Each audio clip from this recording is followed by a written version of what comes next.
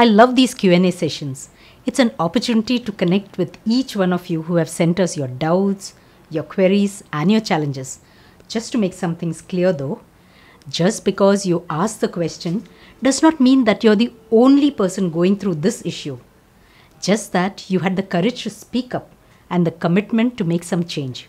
Hopefully, these questions will light the way for the shy ones and a new perspective for those who are going through similar challenges. You never know which spark lights a candle. So welcome to Q&A Wednesdays. I'm Sheila and this is Lumiere 24. Light on.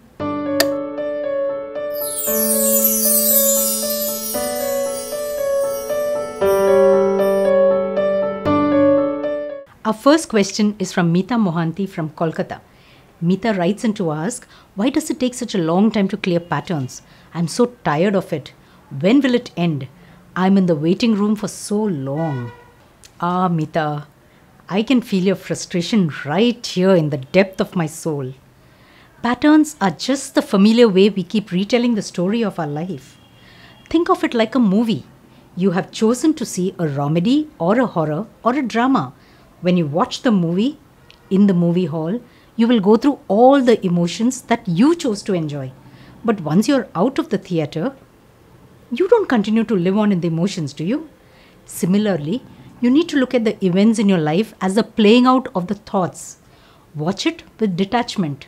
Look at the learnings. Internalize it and then let it go. Letting go of the event is important.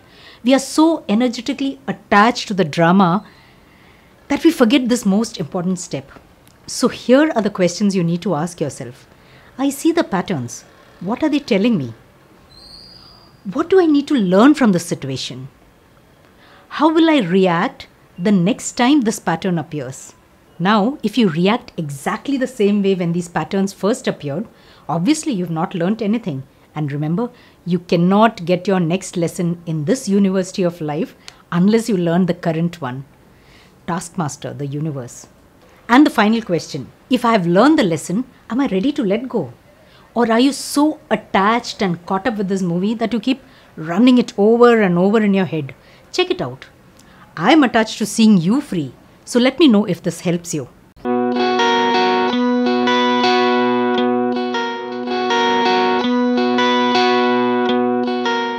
The next question is from Nandita Puri, Bangalore.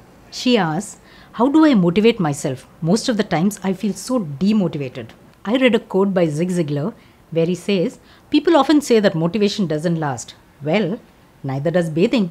That's why we recommend it daily. Yes, my dear, we are not born either motivated or unmotivated. The clue is in the word. It's a verb. So you have to do something every day to feel motivated. It does not go away by just wishing it away. Having said that, there will be days when you will feel demotivated. Here I find Brian Tracy's advice to eat that frog really works. The frog being the slimiest, dirtiest, most repulsive job. Eat it and it's done.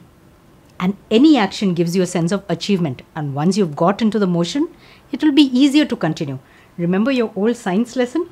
A body in motion stays in motion. And keep the focus outside of you. Outside of your disinterest or laziness or procrastination.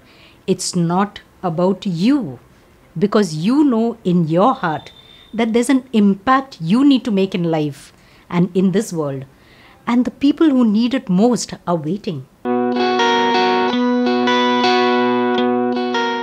Check out this book too, Steve Chandler's 100 Ways to Motivate Yourself.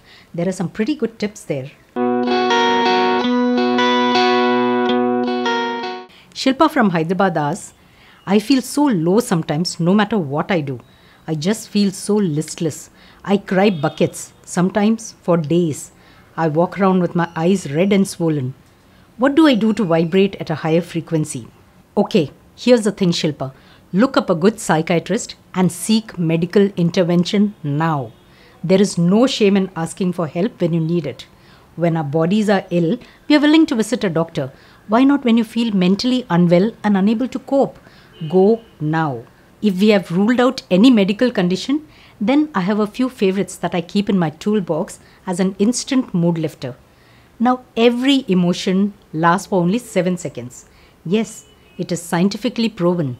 So all you need to do is break that cycle of this vicious energy. You need to change the focus. I call them my personal positivity boosters. Keep a happy memory handy. It can be a person, an occasion, a holiday you went for, or even your favorite comfort food. Write it on a piece of paper, keep a photograph on your phone, or a mood lifter in your wallet. When you find yourself caught in this low mood, concentrate on this memory.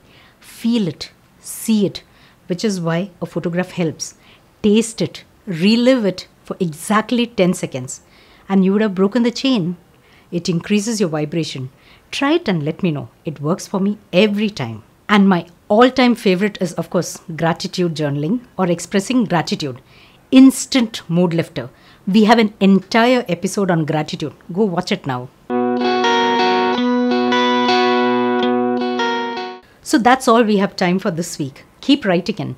Your love and response keeps us motivated too. Click the subscribe button so that you receive more life hacks right in your inbox. Like, share and tag this video. It helps other people with the same problem and same issues find out these videos and make their big difference. They will thank you for it.